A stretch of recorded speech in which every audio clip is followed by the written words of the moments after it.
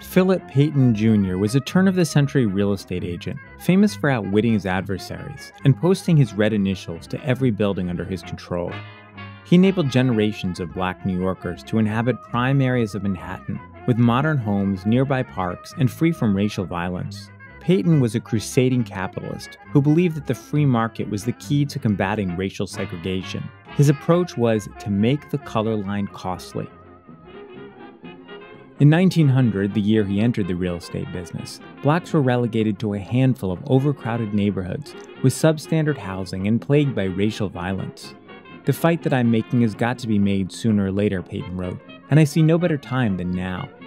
One of his first opportunities came in 1905 on Manhattan's Upper West Side, when, according to one account, two property owners got into a dispute on an all-white block. One of them retaliated by inviting blacks to move into her two buildings.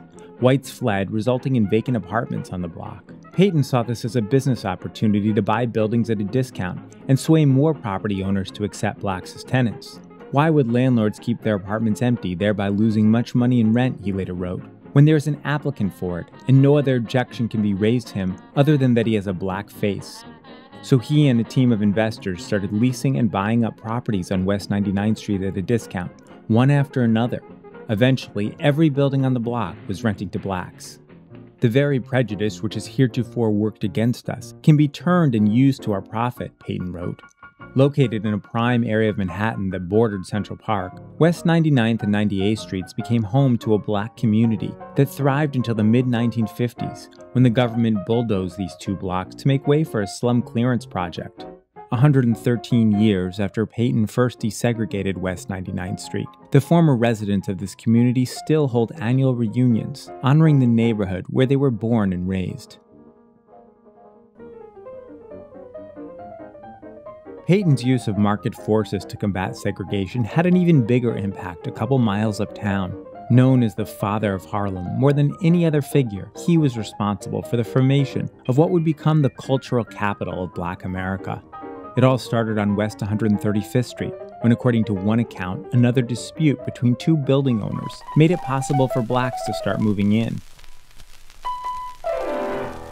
But in this case, bigoted white real estate interests weren't going to give in without a fight.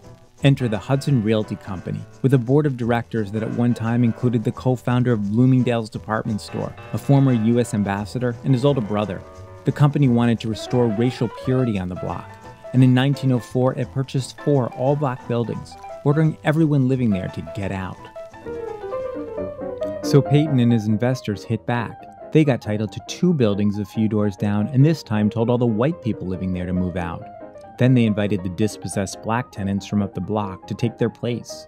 Hudson Realty offered to buy Payton out, but he refused, so the company gave up and pulled out altogether. Within a few years, black tenants inhabited almost every building on West 135th. "Race prejudice is a luxury," Payton wrote, "and like all luxuries, can be made very expensive in New York City."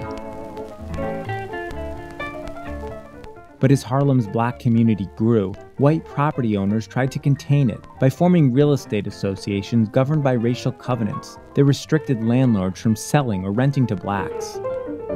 Again, Payton struck back, this time by reminding landlords that participating in racial covenants meant foregoing potential income, because blacks typically paid more in rent. As he wrote in a 1908 ad, "If that colored tenement of yours is not paying you better than anything else you own, something is wrong."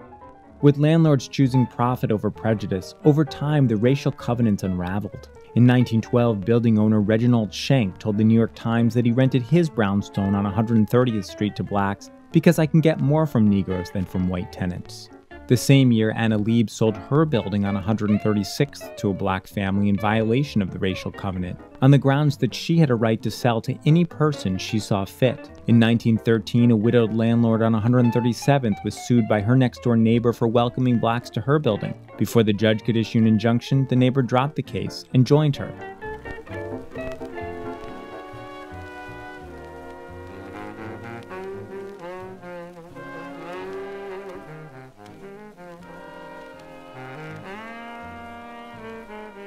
A 100 years since Payton's death, there are no monuments honoring him, or even a plaque on his former home.